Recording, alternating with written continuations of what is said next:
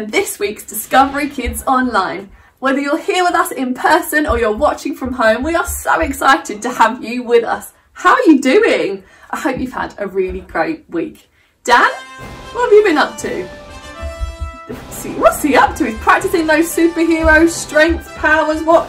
Oh, invisibility. That's one of your superpowers, right? Mind reading. Okay, good one. Yeah. What else have you got? Super strength. Very good. Wow, you really are a great superhero there, Dan. Well done. Well, it's funny you should be practicing those, Dan, because actually today's hero of the faith, he had some amazing superpowers. You know what? He was kind. He was generous. He was full of grace. He had loads of wisdom. And he had the power to perform miracles. That is some serious superpower. Oh, and his name was Stephen. But more about him and his life a little bit later on. We've got games, we've got worship, and we've got a quiz today, so make sure you are paying attention. But why don't we pray before we worship? Lord, we thank you so much for the opportunity to have Discovery Kids Online, and that we're going to learn today about another hero of the faith, Stephen, and the incredible powers that he had and his ability to trust and put his faith in you. We pray today you'd help us to have loads of fun as we play games, as we do challenges, as we worship, ultimately becoming heroes of the faith ourselves. We pray all of these things in your mighty name. Amen. Amen. Very good, Dan. Well, why don't you get yourself some space, wriggle away from the person next to you, because you're going to need to be really big for this one, because let's sing together, Giants. Here we go.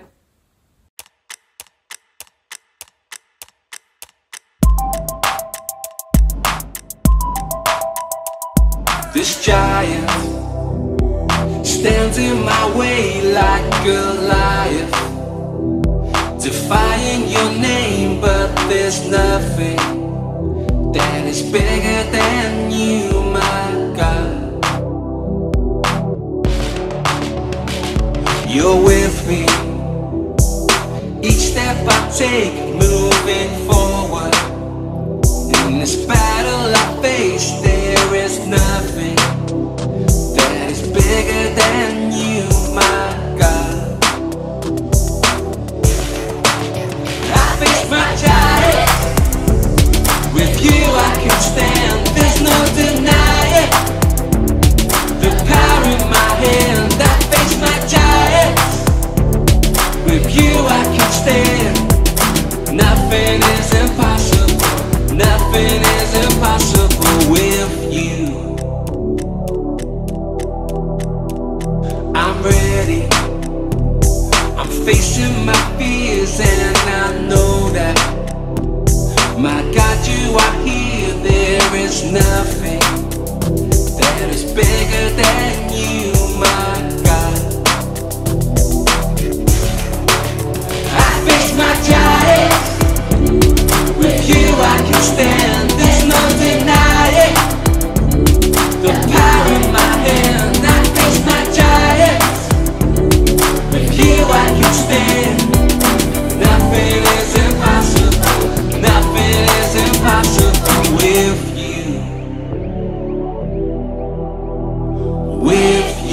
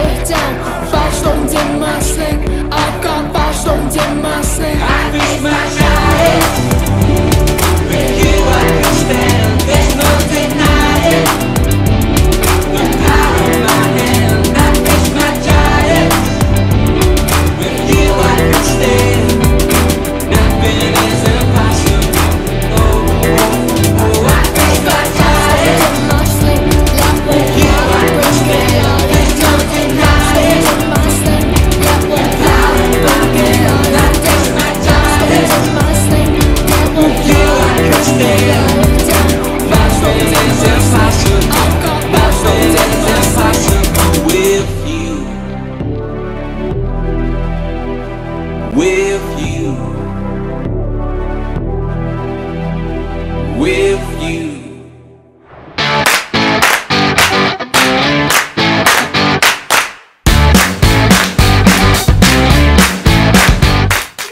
You need a piece of paper, any old paper.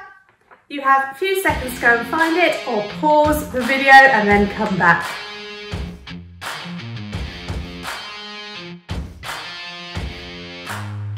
Excellent. Now you have your piece of paper, screw it up. It's quite satisfying. Make a ball out of it.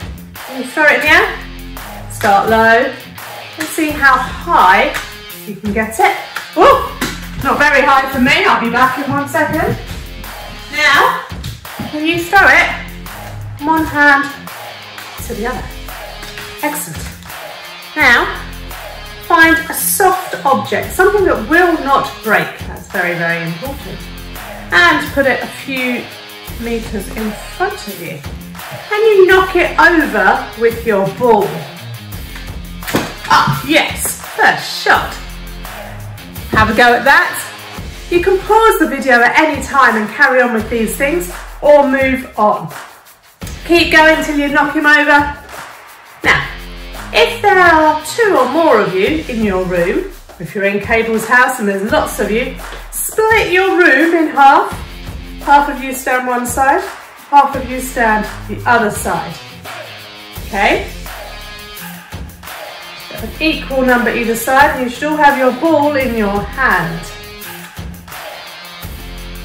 Now, on the count of 3, you're going to have what's called a snowball fight. You're going to throw your balls at each other, and you can keep on throwing. You can count for 1 minute to see how well you go, which team throws the most snowballs. After a minute, stop and count each side. I'm going to leave you to get on that. Are you ready to throw your snowballs? 5, 4, 3, 2, 1, snowball fight!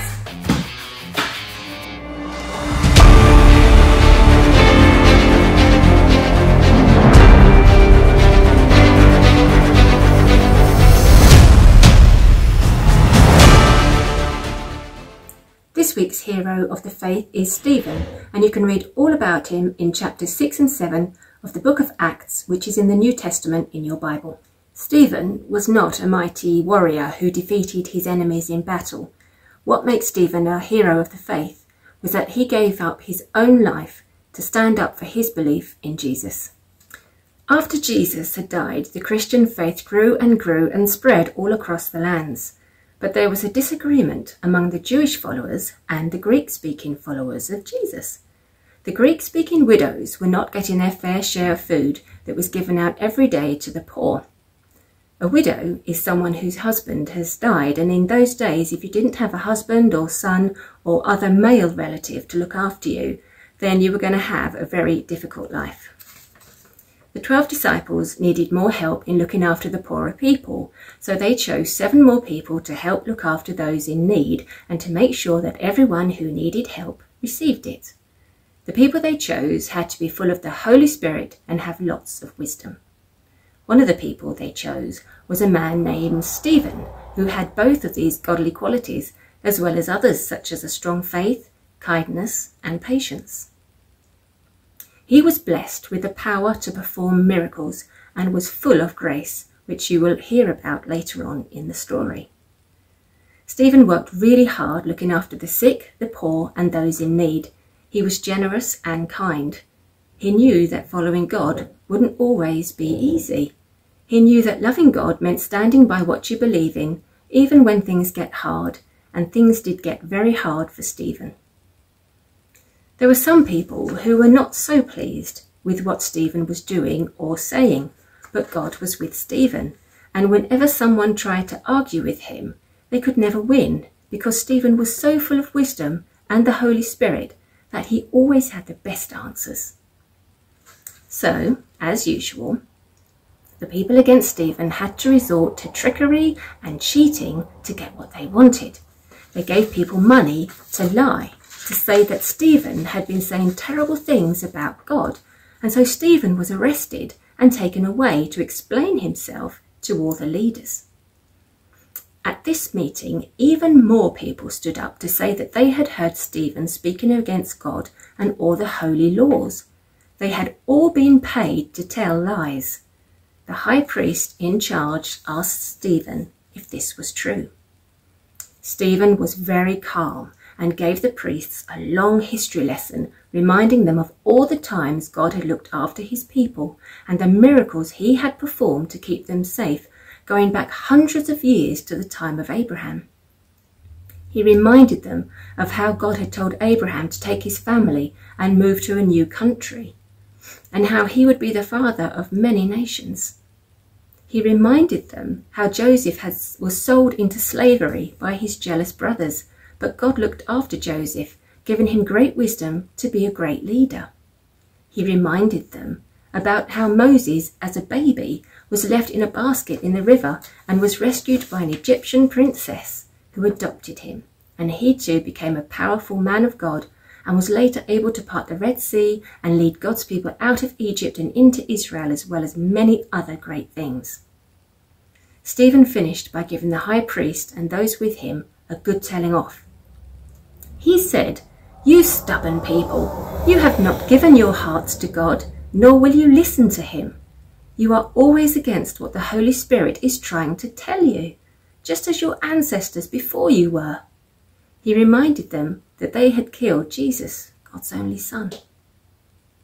After the leaders had received this telling off, they were furious, and the Bible tells us they were gnashing their teeth at Stephen, which is not recommended by a dentist. Stephen remained calm, and it says in the Bible he looked just like an angel. At this point, Stephen looked up to heaven and could see Jesus. He told the leaders this, "Look, I see heaven open and the Son of Man standing at the right hand of God." The leaders were now so stupendously angry with Stephen that they covered their ears so they didn't have to hear him speak, and took him out into the city and began to throw rocks and stones at him.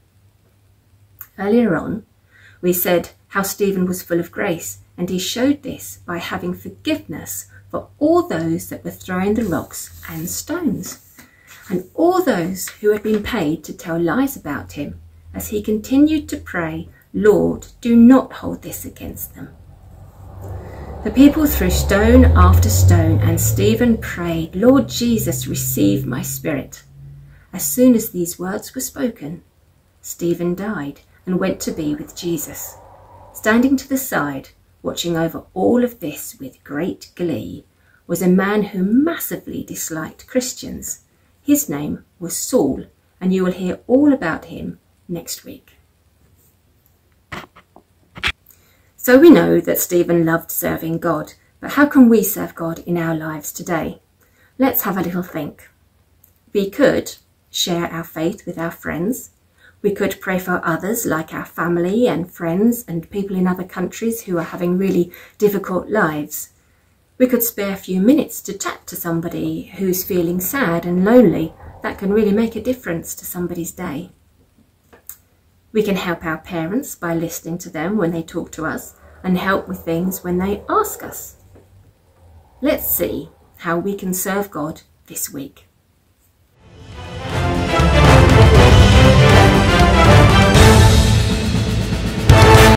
Welcome to this week's quiz. You know the drill by now. I've got 10 statements for you. If you think the answer is true, you're going to run on the spot. If you think the answer is false, you're going to do some star jumps. Are you ready? Dan, are you ready? He's ready. Here we go. Statement 1. You can read about Stephen in the book of Acts in the Old Testament. Do you think it's true or false? Dan thinks it's false. You think it's false? You're right, it's false. You can read about Stephen in the book of Acts, but that's in the New Testament. Statement 2. Stephen was a professional warrior and he had all the skills to defeat his enemies. Is that true or false? What do you think, Dan? Dan thinks it's false. You're right, it's false. He actually gave up his own life to stand up for his belief in Jesus. Statement 3. the disciples chose 7 more people to help those who were poor and in need. Is that true or false? Dan thinks it's true. You think it's true? You're right, it's true. Well done. Statement 4. The people the disciples chose had to be good at carrying food. Is that true or false? What do you think? Dan thinks false. You're right, it's false. They had to be full of the Holy Spirit and they had to have lots and lots of wisdom. Statement 5. Stephen was blessed with the power to perform miracles, and he was generous and he was kind. Is that true or false? Think about it, Dan. What do you think? Dan thinks it's true. You're right, it's true. Statement 6. Stephen knew that loving God meant standing by what he believed in. Is that true or false? Dan already thinks he knows this one. What do you think, Dan? True? You're right, it's true. Well done. Statement 7. Stephen didn't know what to say when people asked him questions about God.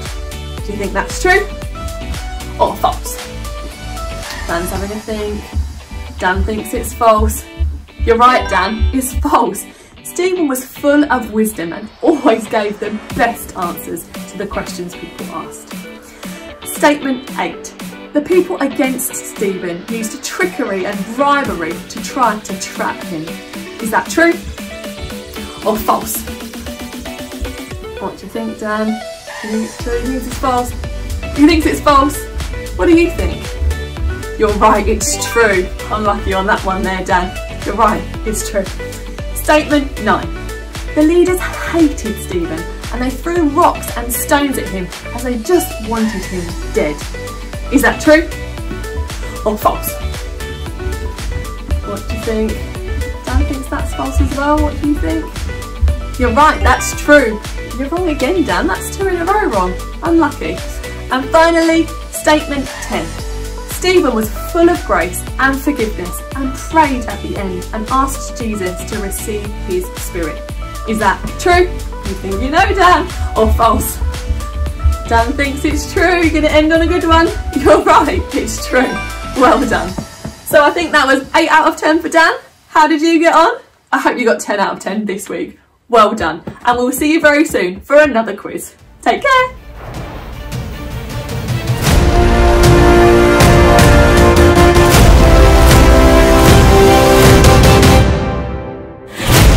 Welcome to today's Katie's Craft Challenge.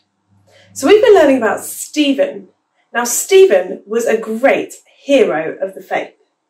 He performed miracles, he was gracious, he was kind, he followed Jesus and he stood up for him when it was really difficult. He was a true hero of the faith. And we too can be heroes of the faith. Let's remind ourselves of that with a superhero craft. So here's the things that you'll need. A white piece of paper, your superhero printout which you can get from the church Facebook page, some coloured pencils, some scissors, a pencil to draw with and a glue stick. First things first, you want to create your background. Now this background is going to be the sky. I'm choosing to draw some clouds and maybe add something extra to this, but you can do whatever you like really. You could make it a stormy sky with some lightning bolts coming from your clouds. You could even start with a coloured piece of paper and do a collage of a sky. Maybe you could add some aeroplanes or some hot air balloons. You could do a sunrise or a sunset. I'm going to add some colour to mine. I'm not going to colour in the whole sky blue. Just a little hint. Keep it creative. Add some details. Really let your creativity flow with this one. I'm going to add a rainbow as a sign of hope.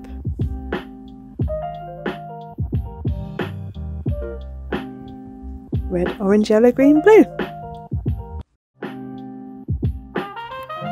Take your superhero printout and choose which one you want to use. Colour it in. I'm going to give this girl some red and orange hair, I think.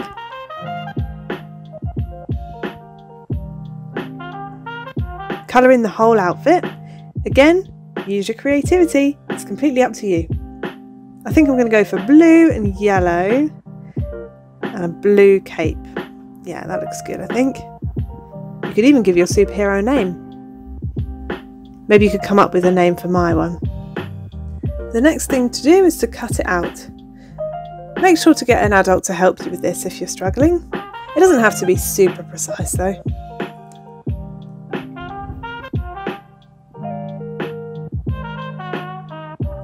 You then want to get a stick to glue your character to so that it becomes a puppet.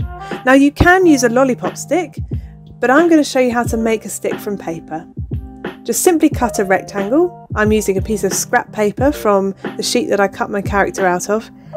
Fold it into a thin strip over and over again, like this.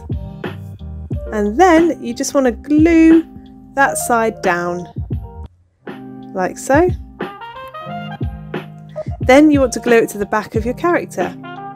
Now the character needs to be on a diagonal so that it looks like it's flying through the sky. Bit of glue on the stick and stick it to the back.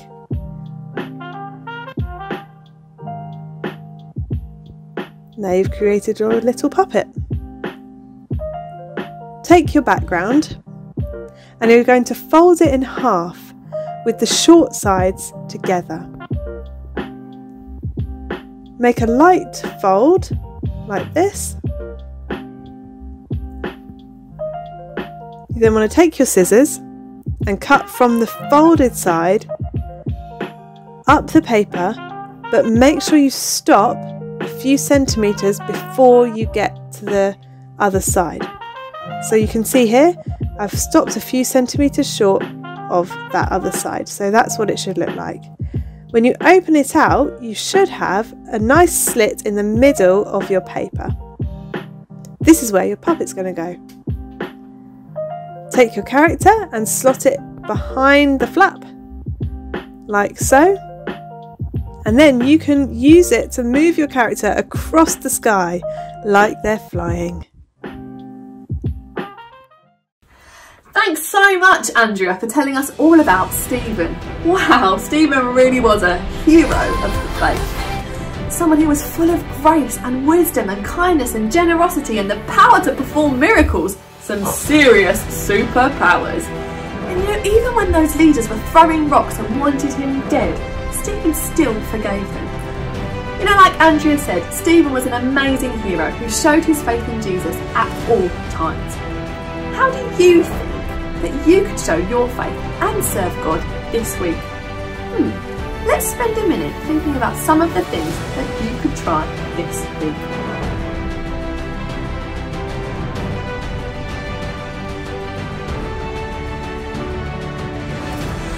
I hope that's given you some ideas of how you could serve God this week. Let's pray about the things that you've been thinking. Lord, we thank you so much for the opportunity to have Discovery Kids Online, to have learnt about Stephen and some of his incredible powers, the fact that he was kind and generous and full of grace and full of wisdom. And we pray this week that you'd help us to be just like that too. Help us with some of those ideas that we've been thinking about talking about Jesus with our friends, praying about situations that are difficult, helping our parents, worshipping you. Help us this week in everything that we try to do to serve you better, and help us to have a great week in everything that we do. In your mighty name we pray. Amen. Amen. Well, that's all we've got time for this week.